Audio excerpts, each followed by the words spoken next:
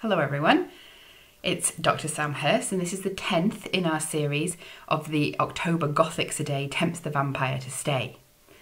As usual, I'm going to be introducing a book, giving you some idea of why it's important, and then going on to give you some extra reading recommendations.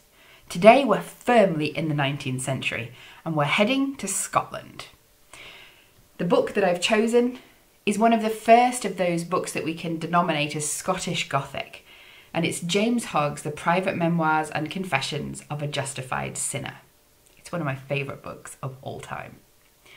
Now, if we're thinking about the Scottish Gothic as perhaps being in part its own tradition, very much inwoven with the British tradition more broadly, but having its own particular characteristics, we need to ask what those characteristics perhaps are.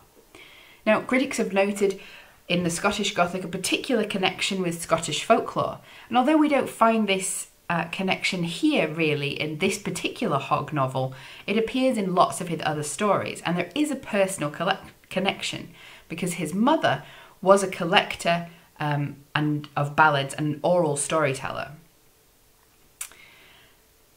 The other part that is very characteristic of the Scottish Gothic is a particular interest in very theologically rich texts, and particularly looking at fairly extreme forms of Calvinism, with a focus on soul and body duality and the inherent duality of man, that mixture of good and evil, and also on extreme forms of Calvinism pointing towards heretical stances such as that of antinomianism, the problem that we find in the justified sinner.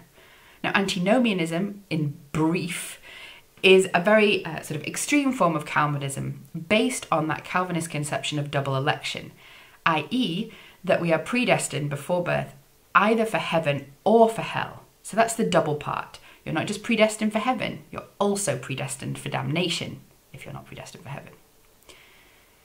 What happens in this book, what this antinomianism is that this idea of once you know that you're elect or once you are elect, there is nothing you can do to lose that election. And Robert, our protagonist, takes that very seriously. He always has a constant range of excuses for his behaviour, but he also believes himself to be safe because of his election. Now, just a brief introduction to James Hogg as well, because he's a very interesting writer and quite different than many of the other writers that we've been talking about, because he comes from a working class background. He was also known at the time as the Ettrick Shepherd quite often, and it was one of the sort of pseudonymous titles under which he was published. We see him being sort of forwarded and encouraged by Walter Scott in the early part of the 19th century, and going on to have a wide-ranging career. So he's interesting as a figure that sort of dismantles the conception that the Gothic is being universally produced by middle-class people. And he adds some different flavour, often local flavour, to his tales, including writing not only in English but frequently in Scots, and including depictions of working-class Scottish culture in many of his works. But let's return to The Justified Sinner. What's it about? Well, it's interesting narratively. It's split into two parts. The first part is told by a narrator who's trying to piece together the story of a man called George and what happened to him leading to his murder. And the second part is told by Robert, George's brother, who is really the one who is responsible for his death. Now, George and Robert were born to the same mother, but it's debatable whether they had the same father or not. The mother and her spiritual advisor, possibly Robert's father, are part of a strict sort of very high Calvinist, broadly antinomian group. And on the day that Robert believes himself to have his election confirmed, he first meets a demonic double called Gilmartin.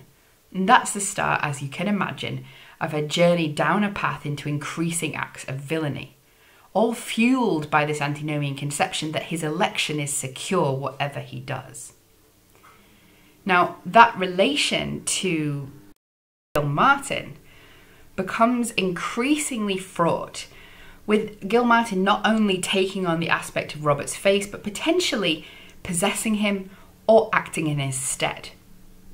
It's a really interesting read, although I will warn you now, it has a fairly tragic end.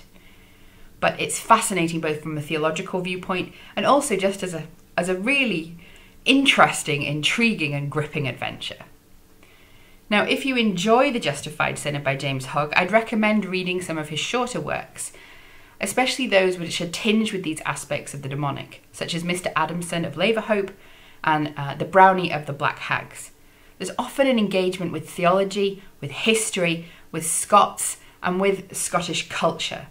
So they're a fascinating, slightly different Gothic read. I hope that you enjoy them.